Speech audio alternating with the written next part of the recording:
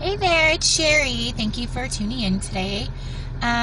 First of all, I happened to look at my YouTube page yesterday and I realized that in probably 98% of my videos that I've posted, I look like I'm drunk.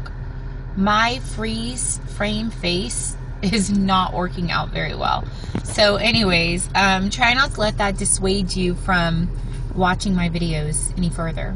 So anyhow, it's been a great week. I talked in my last video about hair loss, and I've been going through it. I'm still going through it. I anticipate that I'll probably be going through it for the next few months. Hopefully it'll slow down at some point. But at this point, I'm just continuing to take my extra dose of vitamins, eating lots of protein, and I decided to get my hair cut. So you can see it's a lot shorter now than it was, but it's probably good. I mean, I live in a town where it gets to be anywhere from 103 to 107 or 8 during the summertime, so we're definitely in that zone right now. I mean, we're getting into the low triple digits, so I mean, it hasn't been horrible. But anyhow, so there was a viewer question left in the comments a couple of days ago about what you do if your doctor wants a 6-month monitored diet and weight loss before your surgery is approved. And the insurance companies are usually ones that request that. My insurance company did not request it, so it wasn't something that I had to do.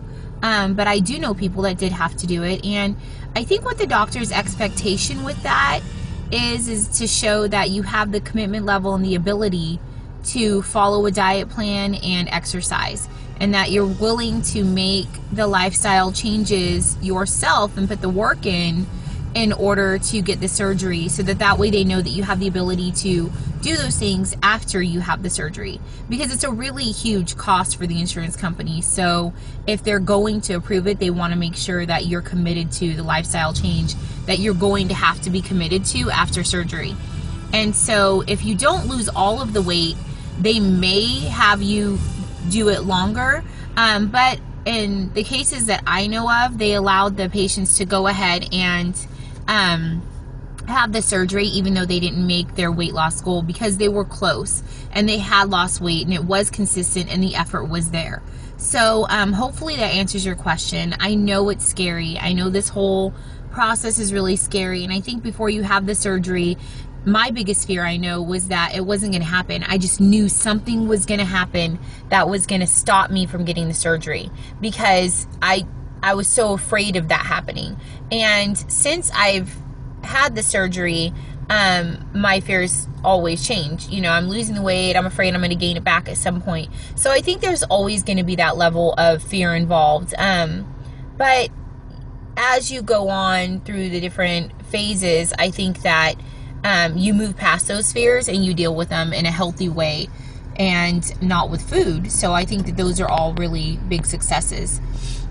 So that's pretty much all I wanted to touch on today in this video. I'm going to do another video right now, but it's talking about the progress and updates with my blood clot that I developed after surgery in my arm. So if you're interested in hearing about that, then tune in to the next video.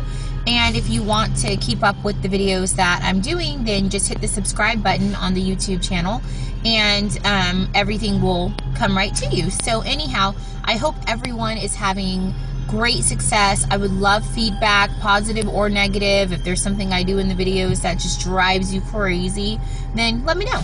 So anyhow, have a great day and good luck to everyone. Talk to you later. Bye.